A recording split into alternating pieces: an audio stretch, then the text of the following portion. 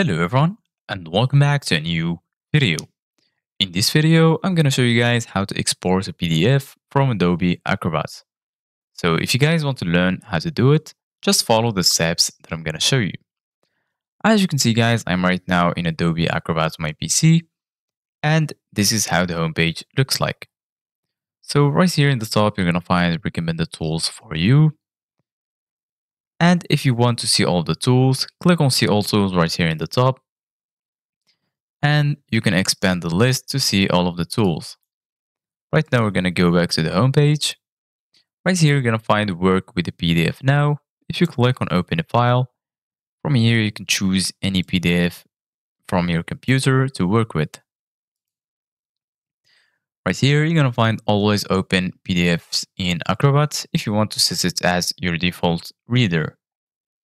And right here, under recent, for example, I'm going to open this file, this PDF.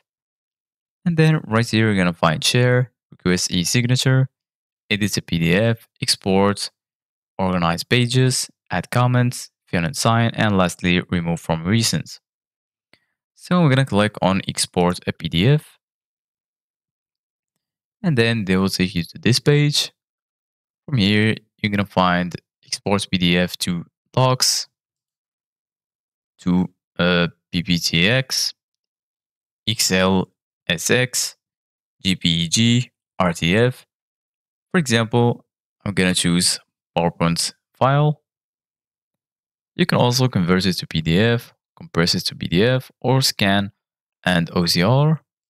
I'm going to click on convert like this, and then you're going to be right here in this page.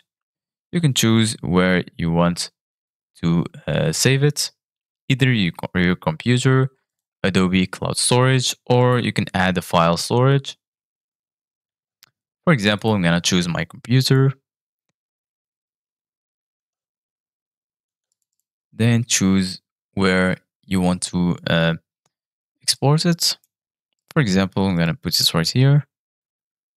And then you need to enter your password. And then you're good to go.